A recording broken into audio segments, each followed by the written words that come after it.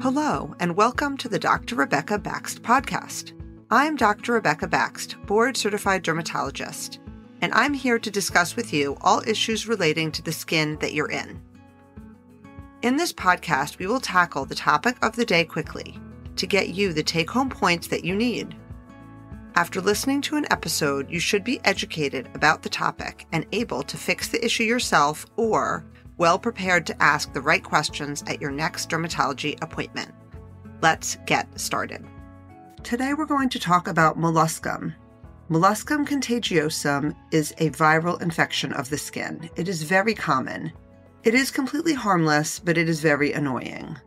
It will go away on its own if you leave it alone, but it can take up to 2 years or so. So many patients want it treated and do not want to wait.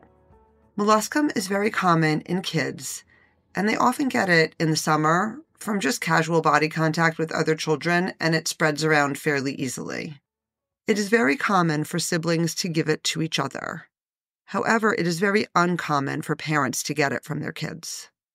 When adults get molluscum, it is usually in the groin area or on the body, and it is often considered a sexually transmitted disease from bodily contact. However, I've also seen it in adults from waxing, particularly women from waxing their legs or their groin, bikini area, or on their faces. Molluscum, when you see it, is small pink or whitish or skin-colored little bumps. It often affects a whole area, and there's multiple little bumps, and they will have dozens of them, for example, all over the legs or all over an arm or the stomach, etc. It really can be anywhere on the body. However, if you have very dry skin or are prone to eczema, molluscum in particular likes that type of skin, and you can often see it clustering in dry skin or eczema areas, so it's important to keep your skin moisturized to prevent it from spreading around. Molluscum do not hurt. They are typically asymptomatic. Really, people often don't even know that they have them. Sometimes I see them on a physical examination and the patient didn't even know it was there. They are very small usually. So for a brief summary, we've talked about the fact that molluscum is a virus. It's spread from person to person. It looks like tiny little bumps. It's asymptomatic. It likes to go to dry skin areas.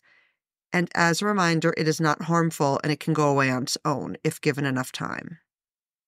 But now let's talk about how we diagnose and treat it.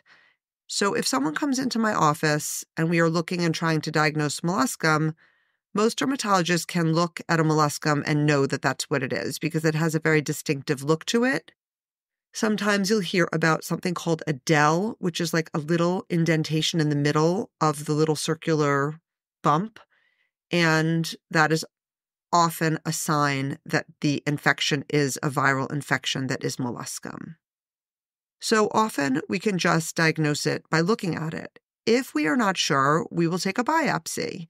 A skin biopsy is a quick, easy procedure where we clean the skin, we numb it, we shave a little tiny bump off, we send it to the lab, and find out, indeed, what is it. Once we've done a skin biopsy, there can be a little tiny scar there, so we'll only really do that if necessary or if the patient really wants it done. But oftentimes, molluscum is just based on a clinical diagnosis. Now let's move on to treatment. First, if it's an adult and it appears to be sexually transmitted, we recommend full testing for STIs to make sure everything is negative. But let's just move on to general treatment options.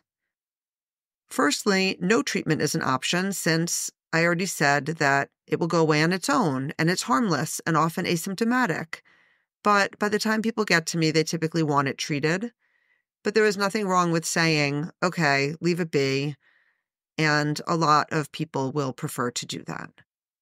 Once people get to my office, we're usually going over all the different treatment options.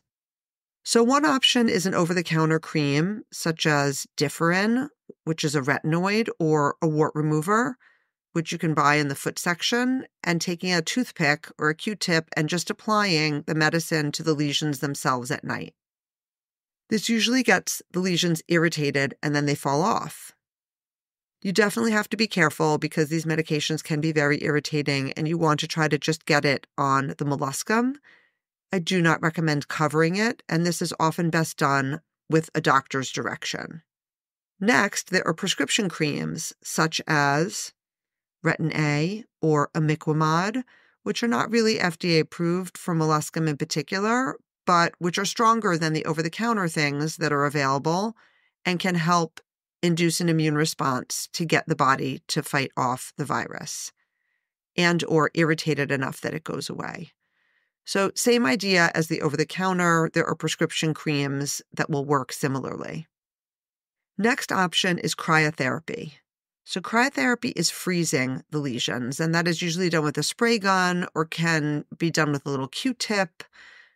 I don't recommend the over-the-counter version. I don't think that works at all, but an in-office cryotherapy treatment by a board-certified dermatologist can be very helpful. However, it does hurt a little bit. For somebody who's concerned about pain, or for sure for a child, I would recommend topical numbing cream in advance, and then wiping off the numbing cream and doing a little cryotherapy. Typically, we have to do this more than once, but it irritates them and they fall off. There is typically not scarring, although there is a small risk of it. Another option for an in-office treatment would be something called Ycanth. Ycanth is a brand new medication that was just FDA approved recently in this country, and it is an in-office application of a solution that can cause irritation and blistering, and then the molluscum goes away. It is nice because it's FDA approved, it doesn't hurt when you put it on, it works well. It's been FDA approved in Canada for many years, and people would import it and use it, but now it is FDA approved here. It's a slightly different formulation and methodology, but basically the same idea. And it's great for kids who are concerned about pain because it doesn't hurt. It makes it a little easier for parents so that you don't have to do something at home every night and fight with your kid about it before bed. And you don't have to bring them to an office for a treatment that hurts and then they don't want to come. So I do think it's very useful. It is also very expensive. But if your insurance covers it and you and your doctor discuss it and that's the best thing, then great, it works well. Alternatively, we can actually just remove the molluscum with curettage. Just numb them up with numbing cream or a numbing shot and literally just scrape them off because they are very superficial. They usually come off pretty easily. This is not something to try at home, but can be done by a dermatologist in the office. The downside is it hurts a little bit, is kind of messy afterwards because now it's all scabby. And there is a theoretical risk of leaving a scar from this, but I would say oftentimes there is no scar because it is so superficial. So in summary, Molluscum contagiosum is a common virus in kids and adults. It is transmitted from person to person, but it is harmless and can go away on its own. There are, however, many effective treatments to do at home or in the office, and it is best to talk to your board-certified dermatologist to see which option is right for you. Thank you so much for joining me today on the Dr. Rebecca Baxt podcast. I'm Dr. Rebecca Baxt, board-certified dermatologist. I hope this episode was informative and that you enjoyed listening. If you found this podcast useful, please give us a 5-star rating wherever you get your podcasts. It helps others find us so we can help them too. Just a caveat to remember, this is not medical advice, and please see your dermatologist or doctor for questions pertaining to your specific situation. I look forward to talking with you again in the next episode.